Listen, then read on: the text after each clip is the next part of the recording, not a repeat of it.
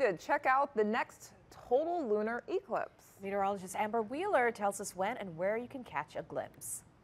Mark your calendars for Friday, March 14th. In the very early morning hours, we'll get to see our next lunar eclipse. Now, this happens when the sun, the earth, and the moon become aligned. And the earth casts a shadow on the moon, and that creates the rich oranges and reds that we see.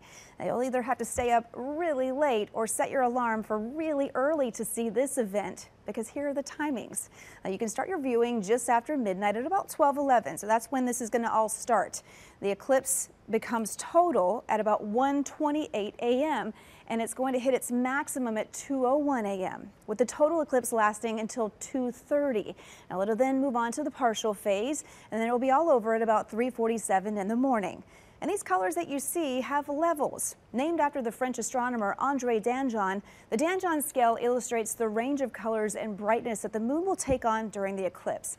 And you can see here that they're described as very dark at L0 to the richer oranges and reds at the other levels. And all these colors are determined by the angle that you're seeing the eclipse and the atmosphere that you're looking through. So be ready Friday morning between 12:11 and 3:47 a.m. And no, you don't need a telescope. You can see it with the naked eye.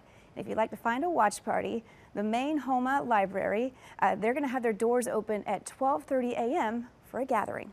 Back to you.